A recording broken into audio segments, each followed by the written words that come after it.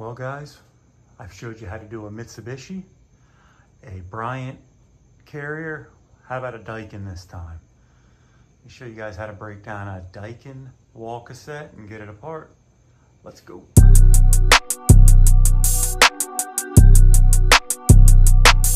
Now guys, this is a smaller one.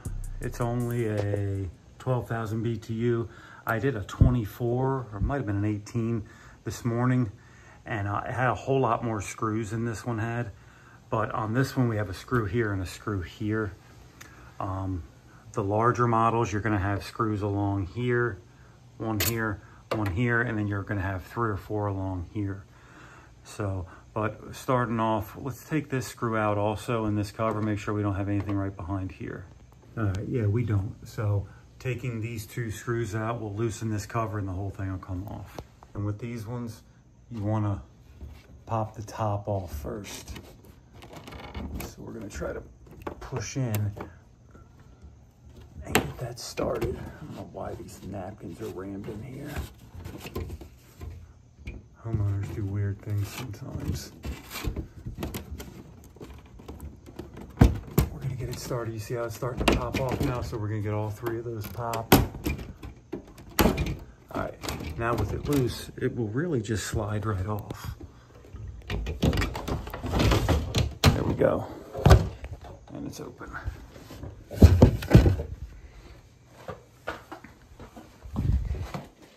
Now we are replacing the blower wheel on this because there is a huge chunk missing out of it.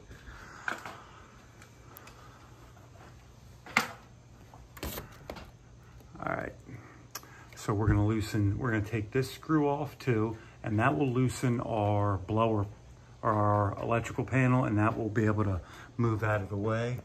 And then we have 2 screws there. So we're gonna take out those 2 screws and that screw. All right, now I have all those 2 taken out, and then this one, you can see this is loose now. I also loosened this sensor up here, pulled that out of there just to get it kind of out of the way. But for the sake of the video, we're gonna take these 2 screws out because that will release our drain pan. I don't necessarily have to do that, just replacing the blower wheel, because if you look up in here, you can't really see, you can see the blower wheel in there, right back there.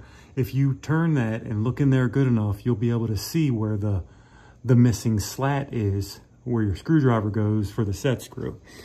We're gonna make it really easy on ourselves though, because we're gonna get the drain pan loose too. And we'll do that by taking these 2 screws out. All right, now our drain pan is loose. Whoops, okay. So you can see it's loose now. We can kind of get that, bend that down out of the way. And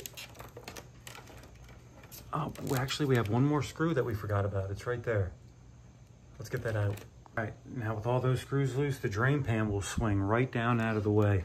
If you wanted to take that off, you just undo your drain, follow this, this wire across to undo your stepper motor. You can get that right out of there. So here's our blower wheel. You can see this big freaking chunk missing out of it. I had no idea how that happened, but we can get to our set screw a whole lot easier now too. It's right there, bam.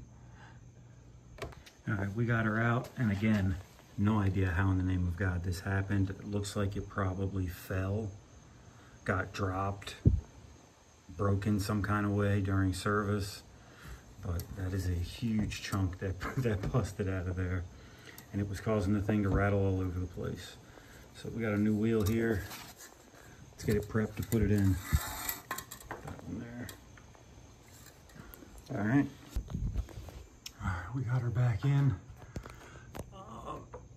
Pretty easy, just make sure it's kind of centered. It's not either further one way or the other, or it will rub up against the side.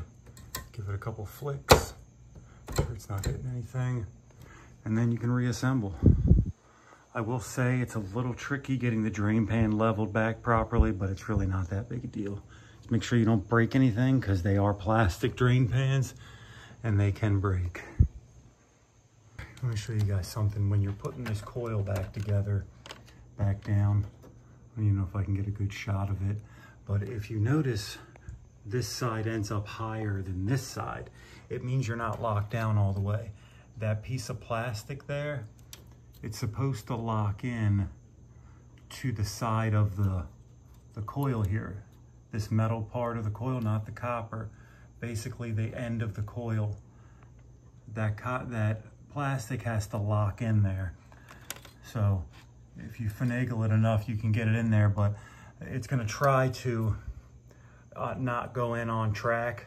So if you, like I said, if you notice this side's higher than this side, you're not lined up properly. You just kind of lift it up, push the plastic, this plastic in, and pull down, and it should lock in there. But that happened to me 1 or 2 times before. I noticed, I was like, why the hell is this side so higher than this side? And that was why. It just wasn't locked in all the way. All right, we're just gonna step back and take a look. For the most part, everything is lined up properly. It does look like my side over here is a little higher. Might have to put that down a little bit more. I don't think that'll affect the operation or the way it goes back together, but you want everything lined up and back exactly how you took it apart. All right, in case you guys were wondering, yes, I did end up getting it locked in all the way. That right side on those Daikin units, they have to line up perfectly. The metal of the coil have to lock into that plastic motor guard there. If not, it will kind of pop up a little bit. Doesn't really affect the unit much, but it will make it look crooked. So you got to get all that lined up right. And so it looks like it's supposed to. But all right, guys, hopefully you guys are liking all these ductless breakdown videos. I know all this from doing so many. The first time I've walked up on some of these ductless units, I had no idea how they came apart. So hopefully these videos are helping somebody. But don't forget to like and subscribe. Also, guys, I offer channel memberships. It's only 99 cents a month. It really supports the channel. So if you can pick up one of those, that'd be great. It really helps me out. But all right, guys, that's going to be it for this one. Don't forget to like and subscribe. I'll catch you on the next one.